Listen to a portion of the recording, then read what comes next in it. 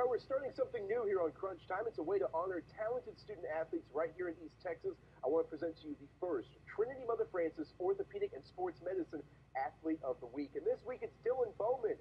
He's a senior at Gilmer High School. Dr. Jayesh Patel was on hand to present the award to Dylan. Bowman was a huge part of the Buckeyes' run to the football state championship last season. He's also a stud on the baseball field as the Buckeyes' second baseman.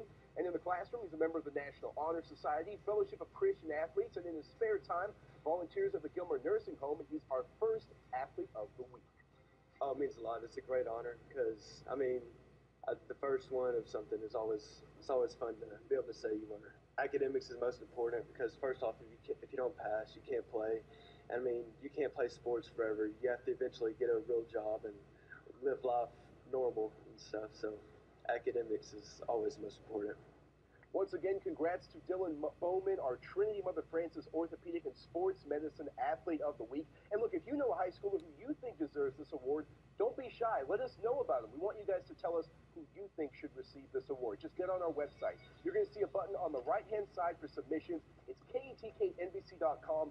Click it, fill out the info, and you can see your athlete right here on Crunch Time. That's all we have for this weekend's edition of Crunch Time. I'm Phil Kaczynski, and we will see you guys next Sunday night.